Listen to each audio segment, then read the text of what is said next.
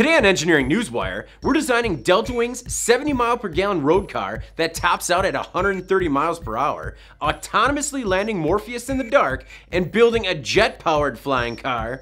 But this one tops out at 550.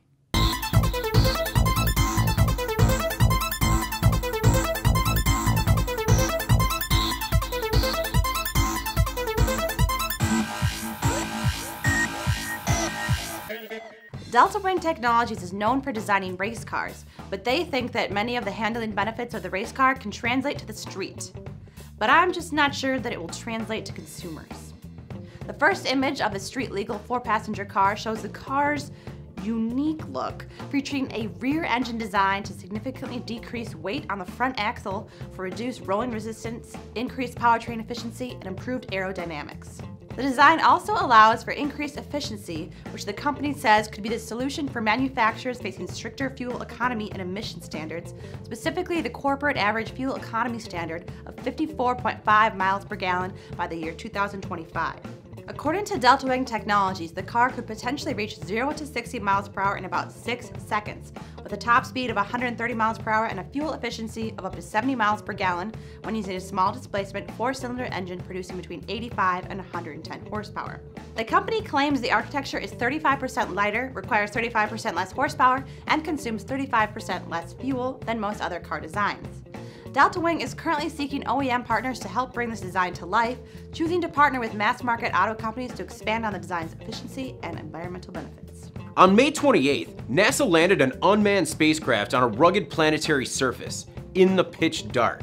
The free flight test was the first of its kind for NASA's Autonomous Landing Hazard Avoidance Technology, or ALHAT. During testing, Morpheus, an unmanned spacecraft capable of carrying 1,100 pounds of cargo, powered its way up to more than 800 feet into the dark Florida sky at NASA's Kennedy Space Center using solely ALHAT's hazard detection system for guidance. The hazard detection system pointed its sensors at the hazard field and made a mosaic of flash LiDAR 3-dimensional range images encompassing the hazard field.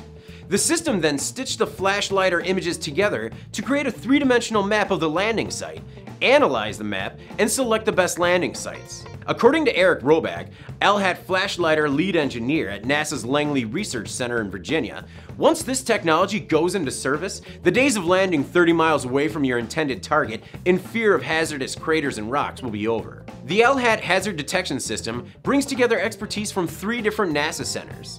Langley created the LiDAR sensors, NASA's Jet Propulsion Lab developed the pointing and real-time image processing technology, and NASA's Johnson Space Center developed a guidance, navigation, and control technology. Jet-powered flying car, here I come. In other automotive news this week, Greg Brown and Dave Fawcett have announced plans for a jet-powered flying car, the GF7.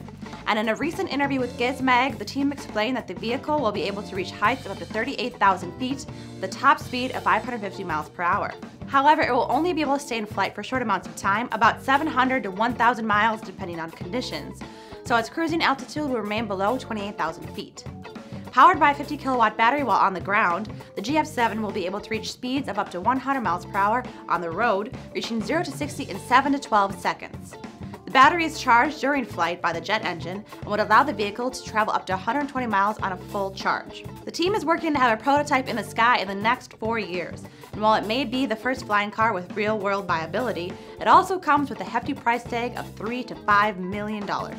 Do you have story ideas? Comment below and we'll cover them in an upcoming episode. For the PD&D channel, I'm David Manti, and this has been your Engineering Newswire.